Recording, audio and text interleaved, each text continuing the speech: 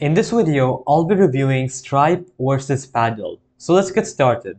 First of all, we're going to look at the similarities between them and then look at the differences.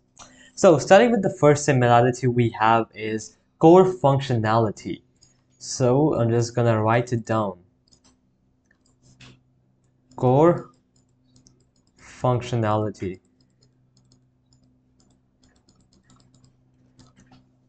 Both Stripe and Paddle offer the essential service, secure payment processing for online transactions. They handle credit cards, debit cards, and potentially other payment methods, streamlining your checkout experience. The next one we have is global reach. So, global reach. Both cater to a global audience, supporting multi-currency transactions and integrations with various international payment methods.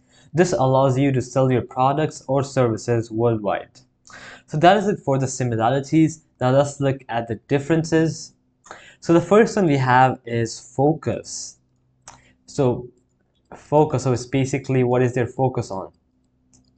So first we're going to talk about Stripe, which leans towards developer-centric solutions.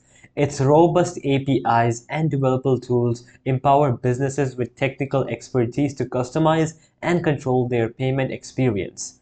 While on the other hand, Paddle prioritizes an all-in-one approach. Paddle takes care of everything: payment processing, tax compliance, fraud management, and even customer support for payment issues. This simplifies operations for businesses, especially those without a dedicated technical team. The next difference we have is customization. Customization. So first, let's talk about Stripe, which offers a wide range of features beyond basic payment processing, including subscriptions, invoicing, fraud prevention, and more. This flexibility caters to diverse business models but requires some technical know-how to navigate. Now, looking at Paddle, it provides a user-friendly interface with features designed for a smooth user experience. While offering functionalities, customization options might be limited for businesses seeking a highly tailored payment flow. Alright, the next difference we have is in fees. So for Stripe, transaction fees can be potentially lower depending on your volume and pricing plan. However, you'll need to handle tax compliance and other administrative tasks separately, which can incur additional costs. For Paddle, there generally has higher transaction fees compared to Stripe. However, these fees cover the comprehensive service they provide, including tax compliance, simplifying your financial management.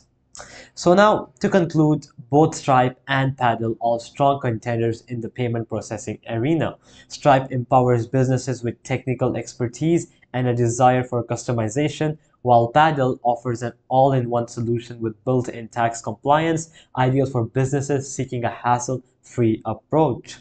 Ultimately, the best choice hinges on your specific needs, technical capabilities, and budget. Carefully weigh the pros and cons and don't hesitate to explore free trial options offered by both platforms before making your final decision.